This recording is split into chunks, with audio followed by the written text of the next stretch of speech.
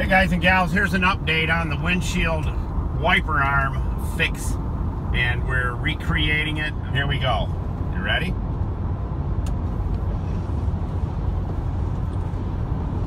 Look at that.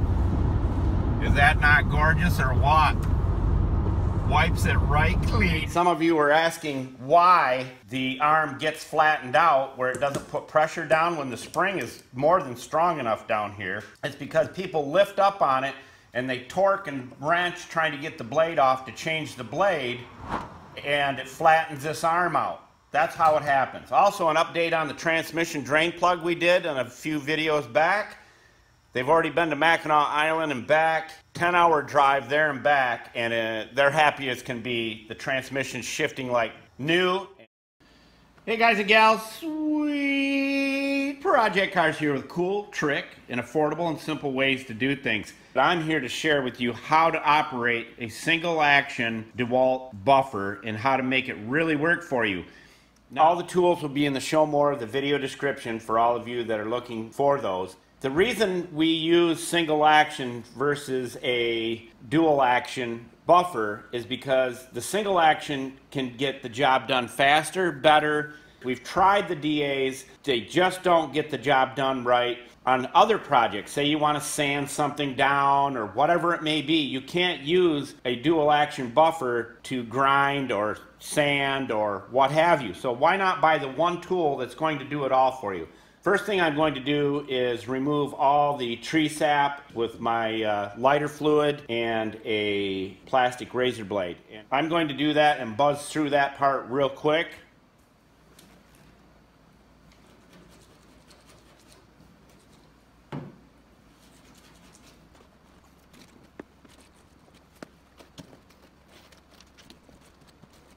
Here's a secret that if you are getting ready to buff your car out and the shine is already somewhat decent, we like to use the Mother's Instant Detailer on it before we do anything.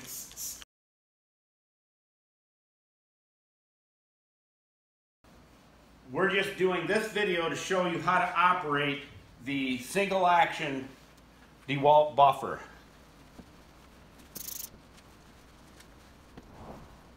Now you can see this paint is in dire need of a buff job, that's for sure. Let's get up there and I'll show you.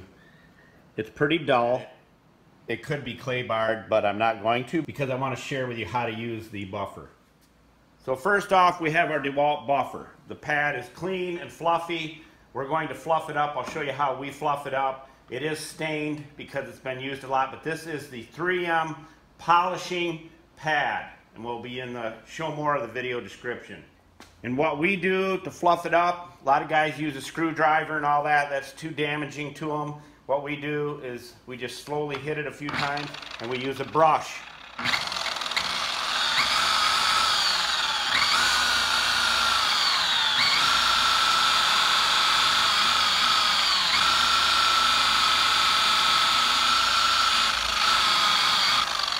That's all you have to do. And you can see all of the stuff that we removed off of it there. Here's a few clues when you're buffing. Do not do it on a hot car. Make sure you're in the shade. Try to do it in the morning when it's cool. For those of you that have had the stuff you put on the hood dry up on you and the buffer grabbing and all that, that's because you're trying to do too big of an area. I'm going to do this as you would do it, not as I would do it, because I would do half the hood at one time. I'm going to share with you as a beginner how you should do it. What I'm going to use to buff this out, Zymol. It doesn't need a compounding pad, doesn't need none of that, but again, we're not here for that. We're here to share with you how to operate a single action DeWalt buffer. But all I do is I just start here, tap it a few times, set your buffer at about 2200 RPMs, 26, somewhere in there, 2200 will work. And I'm going to share with you, I'm going to go over where the light is, just how quickly this works to make your car shine. And when you're operating the buffer, after you've done it and gotten it flattened out so you're not slinging everything all over the place, you'll operate the buffer more on an angle like this as it starts to dry.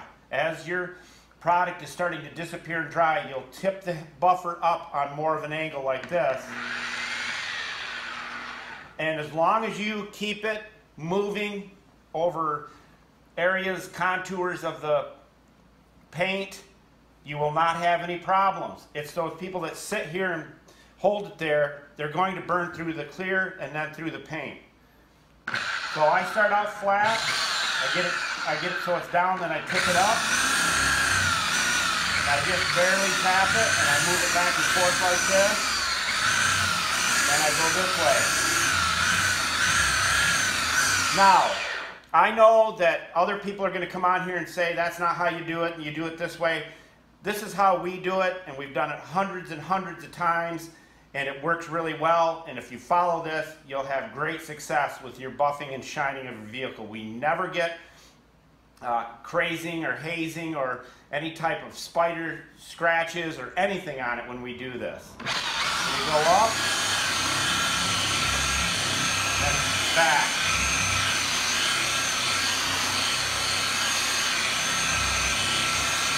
Now you see I'm starting to tilt the buffer up on more of an angle.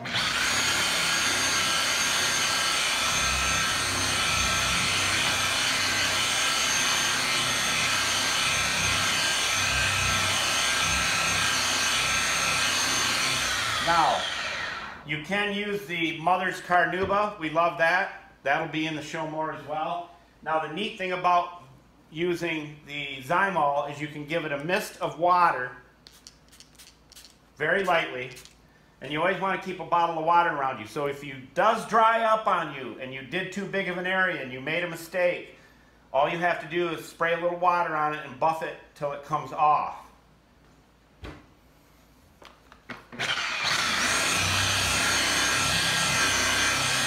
See how that water opens it back up and brings the Zymol back on top, the wax back on top? This is a cleaner wax that we're using.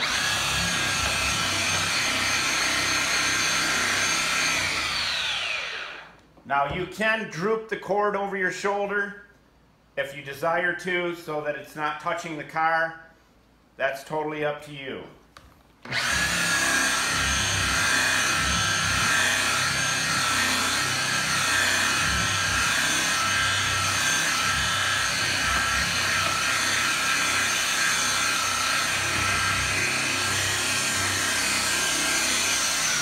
Then when I finish it off, I will lay it flat like this. Very lightly. You're putting hardly any pressure on. And as you see, the wax is gone.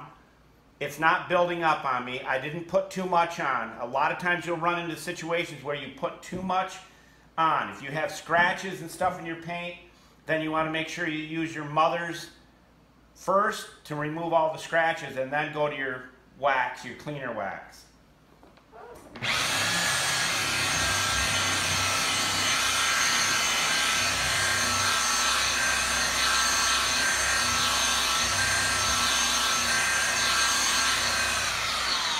Now you basically can do this as many times as you want until you get the shine that you're looking for.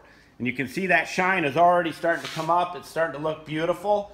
This car should have Mother's done to it to remove the impurities in it, but this, of course, this paint is 20 years old. This is on a 20-year-old car, factory paint, and somebody took really good care of it. That's why it's easier to do.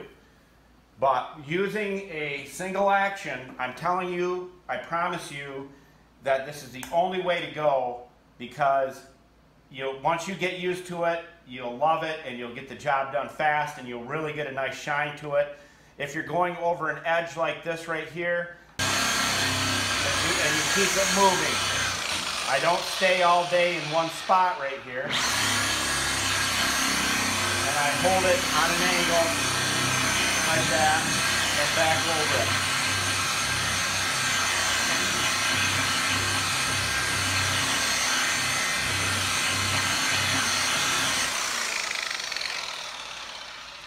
Now that shine's starting to come on really nice. I'm excited about how well it's going to look here. Now, if you're wondering why we use the instant detailer beforehand, get this. This is a secret of ours. It has worked great, and why we don't have issues with the wax building up or having the buffer grab on you. This actually lubricates the paint and helps your buffing and adds to the shine as well, but it lubricates it, and you will find a huge difference when you use this first before you do any buffing. Now, I could go over that more, but I'm not going to. Now we're going to use our Meguiar's liquid wax. And you can do this by hand from here on out, but there's no sense in it. Hold it flat, just tap it so it doesn't sling. Then I slowly tip it up so that I'm getting it all over the pad from this edge to the center. Now it's all over the pad.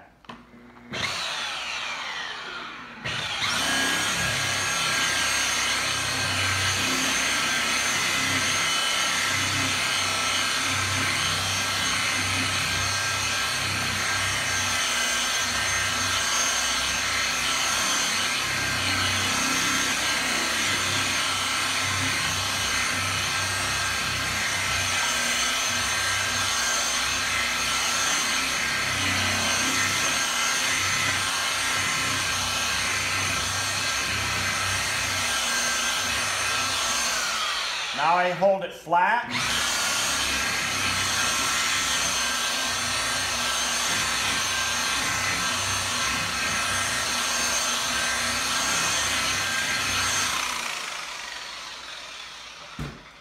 All you do is take your microfiber,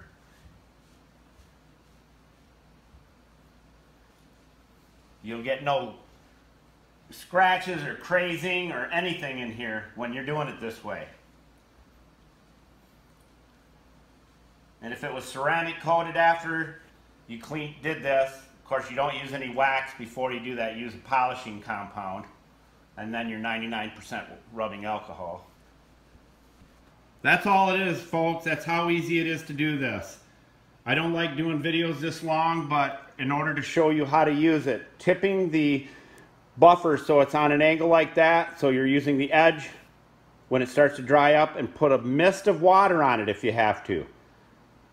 And use a super high quality 3M polishing pad and you'll be good to go.